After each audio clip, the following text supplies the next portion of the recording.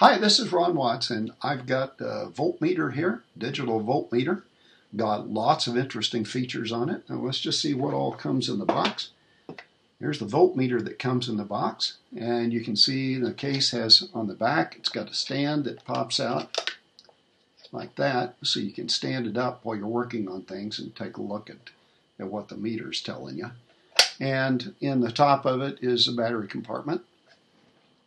In the front, it's good to know what you're doing there because there's, well, you can see here. Now that is AC volts. Got a little curlicue over the volts, okay? Over here is DC volts, straight bar over the volts. Up here is ohms. Over here is amps, okay? And you need to pay attention to what you're doing with all those little buttons in there and know what you're doing. Now it does forgive you because if you do an over voltage, like for example, you go into 240 volts and you got it set on the 200 volt range, then it'll just say a 1 up here, and then you'll go to the next range higher, and then it'll give you the actual voltage. Or if you're on 110 and you're on the 20 volt range, for example, the 110, it'll just say 1. And then you flip it over to the 200 volt range, and voila, you got the right voltage. So it'll show you that. It's pretty forgiving in that area, and it comes with a little instruction booklet, which was quite helpful for the most part. It gives you a lot of details of what you can do in here. I mean, you can do everything from testing diodes to LEDs to volts to ohms to amperage. There's continuity test. There's a whole bunch of different things. And let me show you here's the leads. And here's the plug-ins, the way they go directly into the meter. So I plug those into the common and the volt ohm part here so you can see that. There we go. See, and they're plugged in there. And on the other end are just your typical probe leads. Okay? So let's try some of the different functions it does. I'll show you how it works. Okay, so here we've got it set up. We've got the common plugged in, black common, and red on the volt and ohm part of the thing. And let's just go ahead and try some volts here. Now they tell you if you're on too low a range like this on 200 millivolts, that it should just give you a 1. So we're going to overdo it with a 9 volt battery, and you can see there's a 1. Okay, and we'll just hold that in place where that's there. We'll go up to the 2 volt range, still a 1. We'll go up to the 20 volt range, and there you can see that battery's got 9.59 volts on it. Okay, so that worked just exactly like they said. Some interesting stuff you can do. I've also tested the 120 and 240. That works perfectly. Now here's a diode, okay?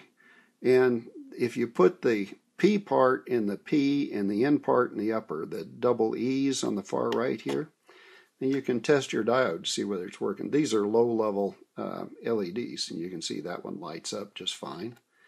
And here's a clear diode, or LED. And so I just plug that one in there. Ta-da! You got a nice little light there so you can see that diode's healthy and working. And here's another little LED, little low level one, see? So that works just perfect.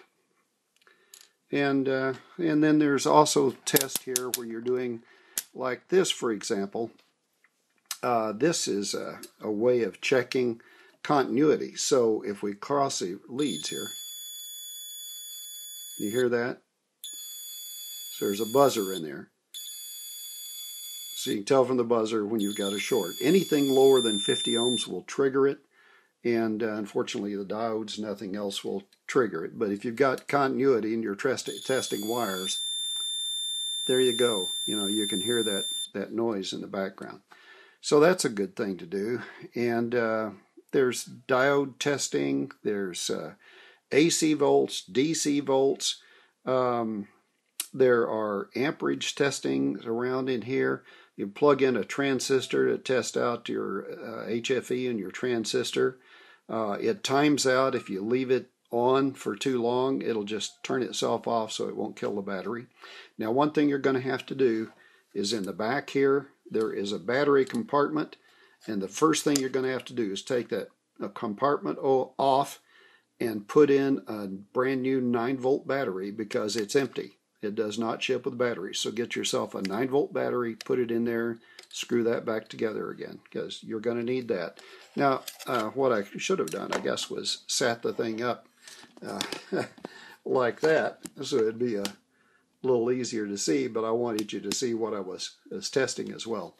And again, you know, there's the buzz, and it's zero continuity kind of thing. So overall, I mean, it's a really nice meter. You've got these two nice leads with the thing. There is one test here that there's a little black triangle right here. And this black triangle right here, if you take this lead, the black lead, and hold that in your fingers and take the red lead and plug it into a power socket, it will give you a little black triangle here when you touch the hot side. If you're touching the ground side, there will be no triangle. But if you're touching the hot side, you'll get a triangle. So you can tell whether a lead has power on it or not by just doing this. Hold the black and touch it with the red. And that's with them plugged in into the volt ohm and the common. And don't follow their instructions because they kind of tell you to hold the metal while you're touching it. You don't want to do that. Just touch that black lead and then use this to touch the hot part, and you'll get that little black triangle right there in the corner, and you can see whether a lead is hot. And that's important for you to know because the instructions are wrong on that. Okay. So now you've seen a lot of the things it does, and I just barely touched on what all this will do. It's quite a nice, high-quality meter. I really like this thing. This is pretty cool. Now, just to be sure of its accuracy, make sure I wasn't screwing things up, I took another meter and compared them to this, and they were almost spot on all the way through in all the measurements. So the meter I knew worked because it's my own meter, the one I've been using for a long time. And this new guy is doing exactly the same things, but he's easier to read because I've got a much bigger display, and it's a protected display. And my other meter, if I tried the 20-volt range and I plugged it into a 110-volt outlet, I'd burn the meter out. It is just not designed like this one is for that kind of protection. And I couldn't test diodes in my other one, couldn't test transistors, number of different things. So this is a pretty cool meter. I mean, it's a nice package, and if you don't have a good volt ohm meter and one that'll test your diodes and test continuity and things like that, and by all means, you know, testing LEDs in here, I thought that was really cool. If you don't have one already, you owe it to yourself to get one of these. Thumbs up. I like it.